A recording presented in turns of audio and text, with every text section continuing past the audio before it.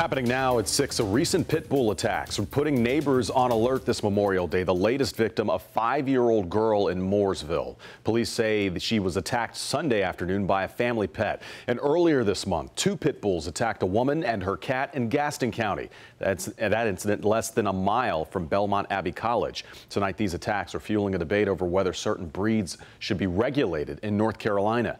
NBC Charlotte's Alex Shabbat has been digging into these numbers. Alex, how often are these attacks happening in the Charlotte area?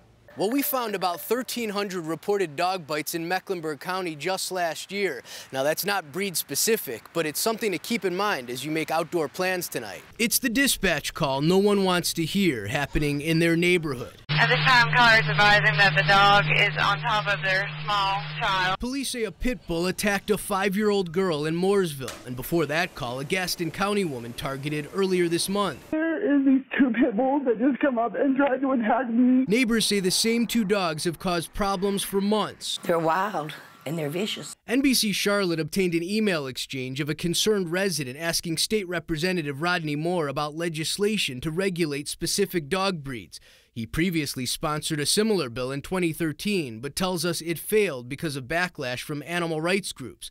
We did some digging online, and it appears only 2 North Carolina communities regulate breeds, Edenton and Lumberton. Saying that the dog is attacking her. In the latest case, emergency crews say when they arrived, the pit bull continued acting aggressive and had to be subdued. And family members say that dog was a family pet and hadn't been aggressive in the past. In Charlotte, Alex Shabbat, NBC Charlotte.